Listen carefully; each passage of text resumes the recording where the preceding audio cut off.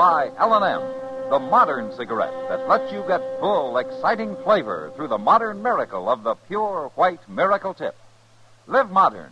Smoke L&M.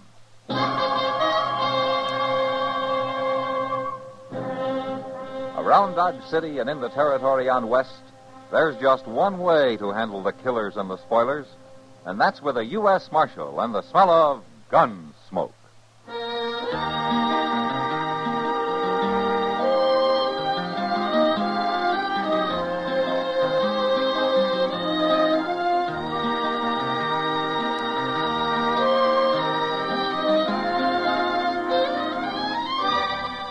Gunsmoke, starring William Conrad.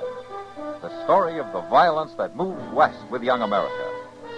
And the story of a man who moved with it. I'm that man. Matt Dillon, United States Marshal. The first man they look for and the last they want to meet. It's a chancy job, and it makes a man watchful. And a little lonely.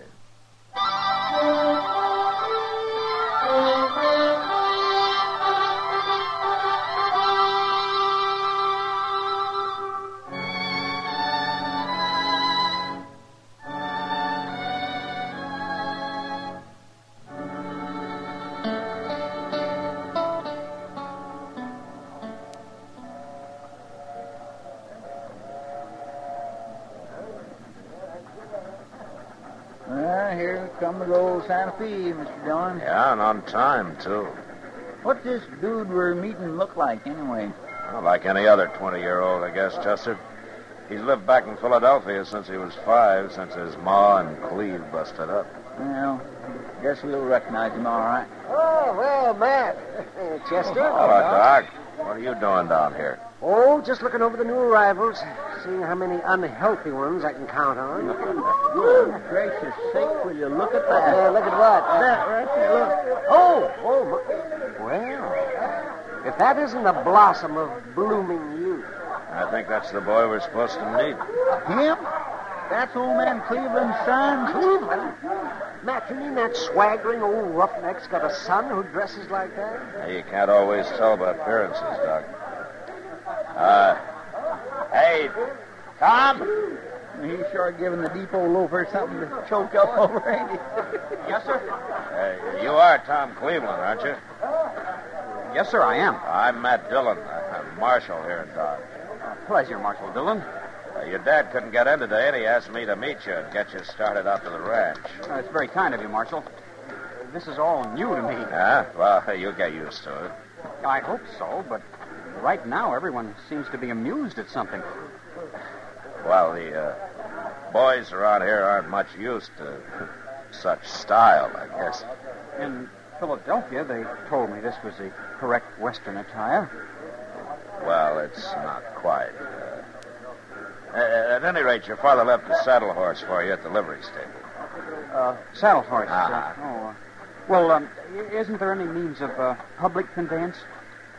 Well, I'm afraid we don't have any public conveyances in Dodge, Tom. But I don't ride too well, except on a flat saddle. A flat saddle? I never heard of such a thing. Oh, this is Chester Proudfoot, Tom Cleveland. How do you do, sir? How do you... My... Your daddy's sure going to have himself a chore with you. Chester. You know, it's strange having a father after all these years.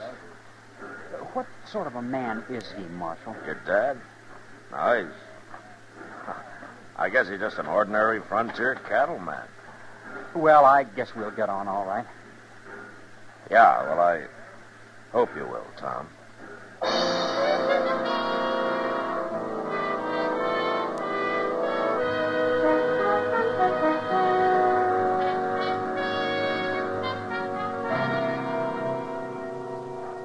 Now, watch this, Matt. You ready, Tom? Anytime, Dad. He's fast, Matt. He's a lot faster than I was at his age. That's so? Gun in your holster, son, and eyes shut till the bottle's in there.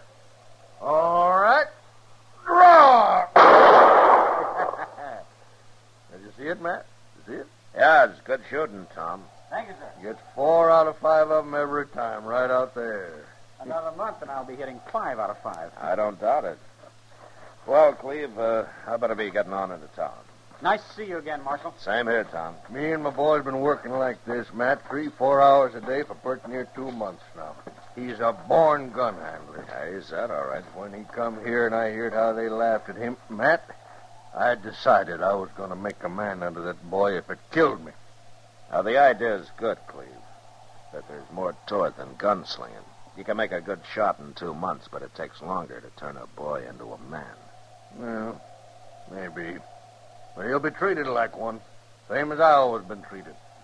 I've stood up to the best of them, Matt. You know that. Uh-huh. Like that time in Tascosa when I outdrawed the Waco kid. Yeah, He was I know, at the Cleve. hitcher. But times are changing. The law's here now, and the law asks questions. So, just don't push him too fast, huh? Give him a chance to find something. Find what? I'm not real sure, Cleve, but I know one thing. He's not going to find it in a pistol holster.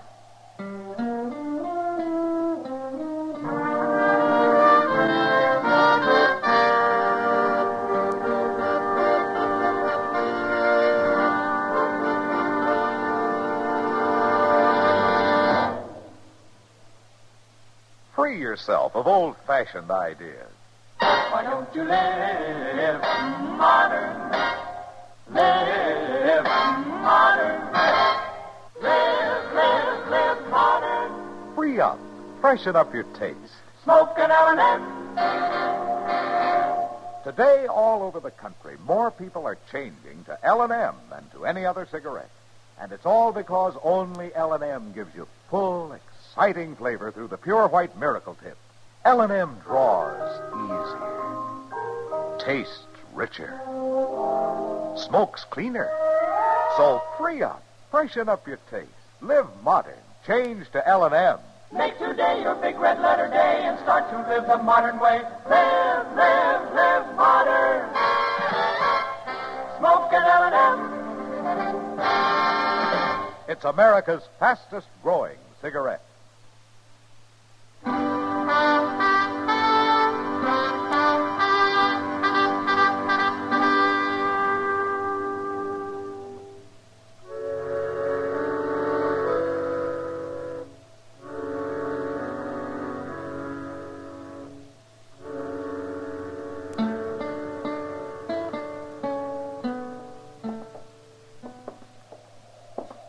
It's a nice night, Mr. Dillon. Cold and clear as a cake of ice. Yeah, it's going to be a little frosty before morning. I can remember nights like this back in Texas. With the air so gall darn sharp you could hear a church bell 10 miles away. Uh-huh. A lot of time you ever spent listening to church bells, Chester. Well, I could have heard him if I'd have been a mind to. Uh-huh. Well, sakes, there's Miss Kitty across the street. What? If she don't put a wrap on, she's going to catch her death. Cleveland. Cleveland. Come on, Chester.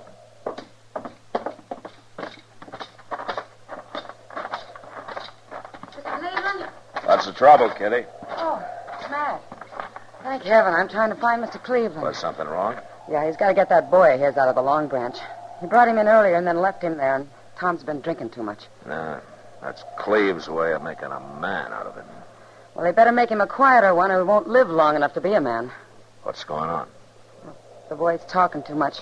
Cleve started it himself, bragging all over the place. You know how he is. Yeah, I know. Well, after you left, the boys took it up and kept prodding Tom until... Well, he's just asking for trouble, Matt. Somebody's got to get him out of there. Well, they're just having a little fun, Kitty. It won't come to anything.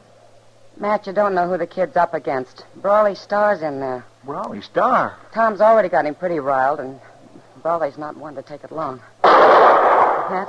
Stay here, Kitty.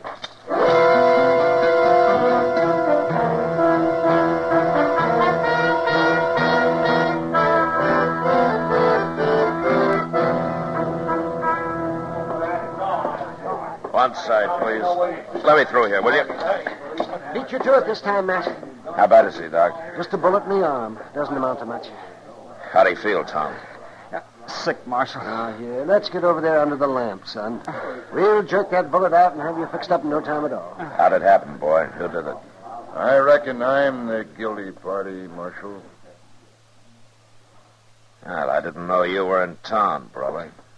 I just got here this afternoon. Doesn't take you long, does it? Marshal Dillon, I hope you won't take any official action in this. It was a fair draw. You better go on over there and let Doc dig that bullet out, Tom. Come on, boy. It was just an argument, Marshal. He outdrew me. Doc's waiting for you. Yes, sir. You're picking kind of easy game, aren't you, Brawley? He picked. I didn't. Got business in Dodge, have you? Maybe. I ain't been here long enough to tell. You're just a half-baked kid, Brawley. Man's got a gun on his hip. He ain't a kid. You saw he was on the prod. You ought to have known enough to give him room. Most folks give me room, Marshal. And I didn't have to shoot him in the arm, you know. No, you didn't. Tom? Tom, you all right? It's nothing, Dad. Who done it, boy? Who done it? Who's a dirty rat shot you in the back? He's kind of mouthy, ain't he? It's a boy's father. Matt? Matt. Where's the sneak that caught my boy with his back turned? I shot him, mister, and his back wasn't turned. You're a filthy liar. All right, hold it, both of you. Now talk soft and keep your hands on the bar. You'll answer to me for this. And you won't be facing up to no half-grown kid. All right, mister. Let's say 11 o'clock in the morning. I'll wait for you at the livery stable. Good enough. Just ask for Brawley Star. Brawley Star? Good night, Marshal. See you in the morning, mister. What have I done, Matt? Well, I'd say you got yourself in about as much trouble as you can handle, Cleve. Maybe more than you can handle.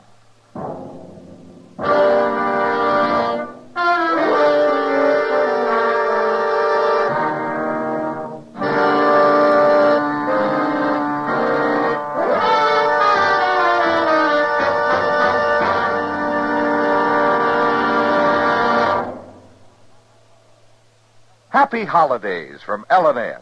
And here's how to say it to your friends. Give modern. Give L&M holiday cartons. L&M holiday cartons are gay, handsome. A gift that says both you and your friends know how to Live modern. Live modern. Live modern. free up, freshen up your taste. Smoke an L&M. Remember, when you smoke L&M, you always get full, exciting flavor through the L&M Miracle Tip. L&M draws easier, tastes richer, smokes cleaner. That's why today more people are changing to L&M than to any other cigarette. So smoke L&M, and remember, your friends appreciate your gift of L&M holiday cartons. Live modern. Smoke an L&M.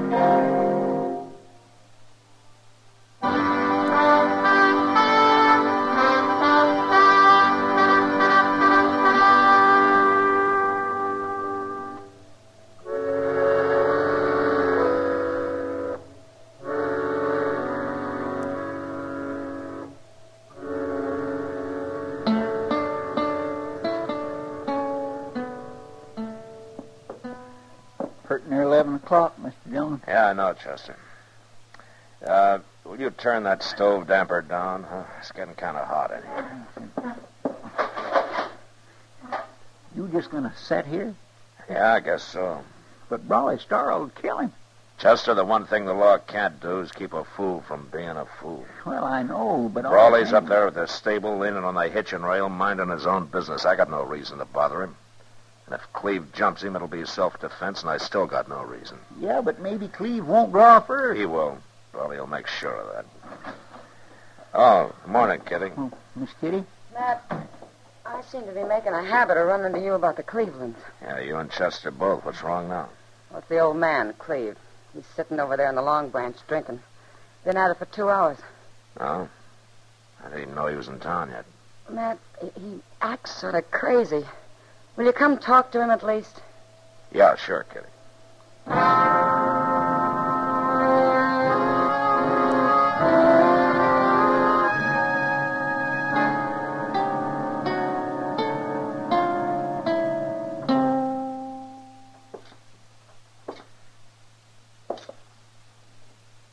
Morning, Cleve.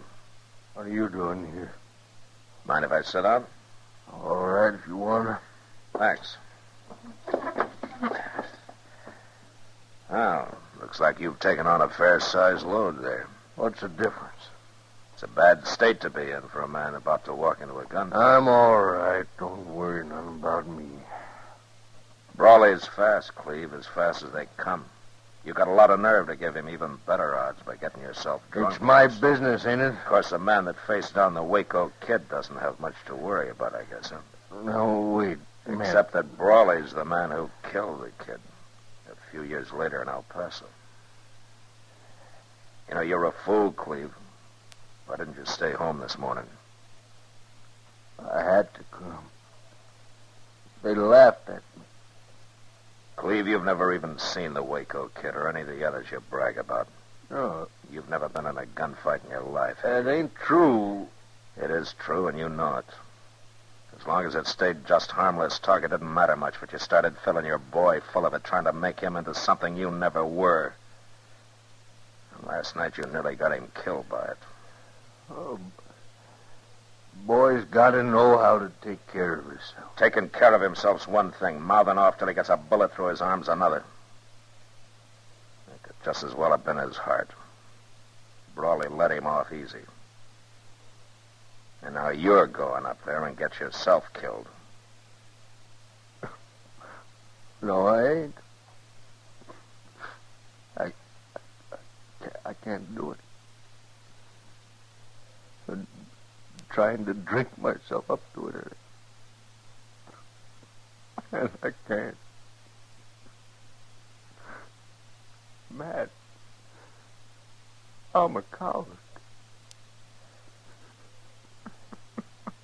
Forget it, Cleve. Every man runs into somebody who can put the Indian sign on him. What's the boy?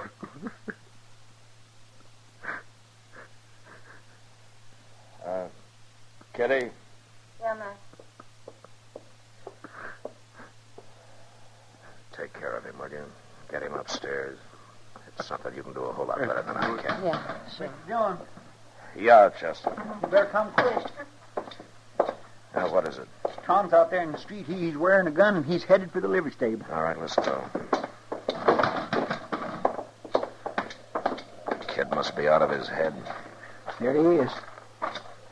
Tom Cleveland. Yes, sir. Hold up a minute, will you? Where you going, Tom? You know where I'm going, Marshal. It's my fight. I started it. Dad didn't. I don't know who started it, but I know who's going to stop it. Take his gun, Chester. Now, wait. Shut up. Now, you stay here and don't move. Chester, if he tries to get away, put a bullet through his other arm. I'll be happy to.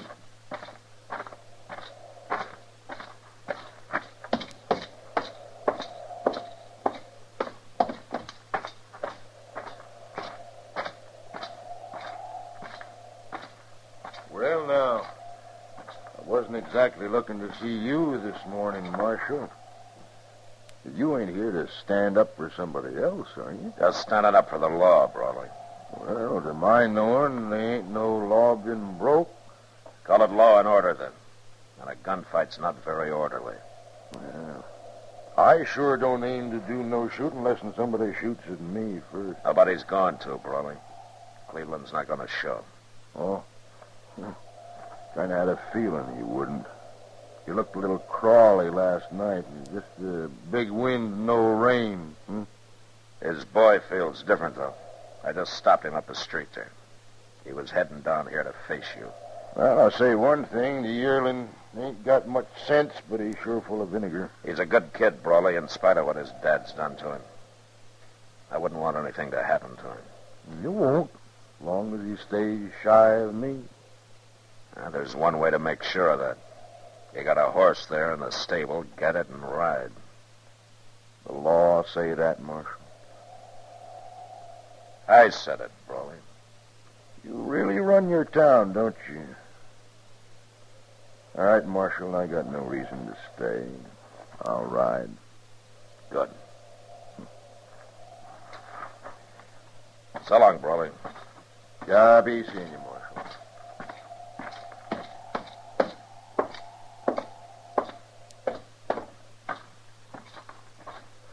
had me worried stiff, Mr. Dillon. What happened anyhow? Nothing much. Tom, Brawley's riding out of town. And you better get on back out to the ranch. I have to find my father first. He's in town somewhere. He'll be out later, Tom. He's drunk, isn't he? Well, It's all right, Marshal. I understand him rather well, I think. He's something of a braggart and a liar. And most likely a coward. Now, wait a minute, Oh, don't Tom. worry. I'll never let him find out I know. After all, he's my father. Well, then maybe you can help him grow up, huh? Maybe you can make a man out of him. I hope so, sir. You know something, Tom? I think you will.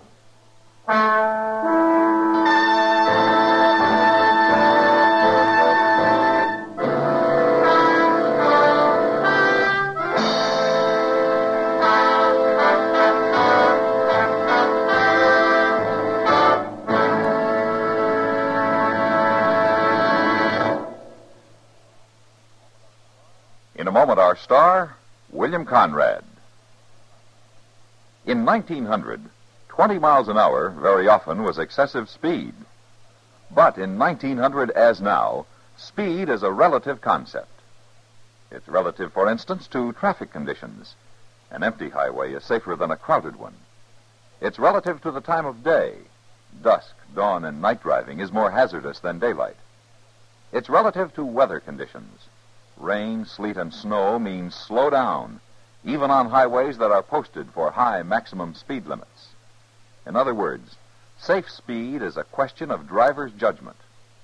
Police patrols can pick up a few of the most careless drivers, but the policeman that counts the most is the one you carry in your own head. When he tells you to slow down and stop taking chances, listen to him. The life you save may be your own. This has been a CBS Radio public service announcement. And now, William Conrad. You know, on the frontier, if a girl was looking for a husband, they used to say she's throwing a mighty wide loop. Well, next week, a girl catches a husband right enough, but not the one she wants. And that was the West. Gunsmoke. Produced and directed by Norman MacDonald, stars William Conrad as Matt Dillon, U.S. Marshal. The story was specially written for Gunsmoke by Les Crutchfield, with editorial supervision by John Meston. The music was composed and conducted by Rex Corey. Sound patterns by Tom Hanley and Bill James. Featured in the cast were Lawrence Dobkin, Sam Edwards, and John Daner. Harley Bear is Chester, Howard McNear is Doc, and Georgia Ellis is Kitty. Join us again next week for another story on Gunsmoke.